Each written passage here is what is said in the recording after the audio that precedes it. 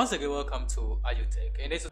In this tutorial, I'm going to show you how to find and remove duplicates within your Excel document. So this is a very short list that have names and marks, and you can see that I have a name duplicated twice.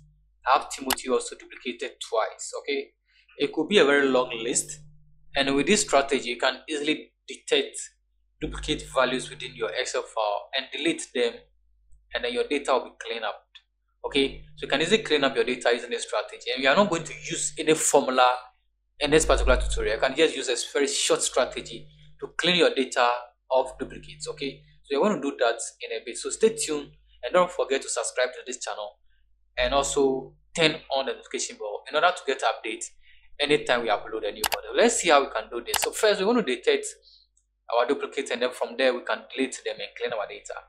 So let's jump right into action. So I'm going to select my entire data here, and then within the home tab I'll go towards conditional formatting, and the conditional format I'm going to highlight cells rules, and then it will give me this pop-up. So down here you see what we have called, we have duplicate values. When I click on this, it's going to select, you just click on OK, it's going to show me all the values that have been duplicated.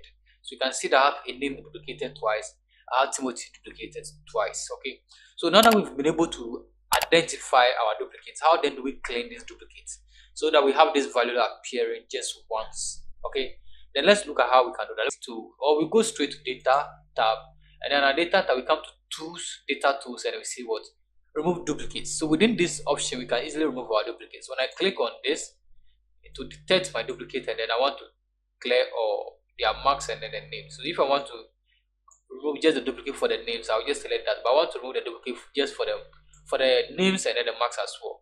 So when I click OK over here, it says 2 duplicate values found and removed, 7 unique values remain. So I'll just click on OK. They say I've cleaned my data of the duplicates. Thank you so much for.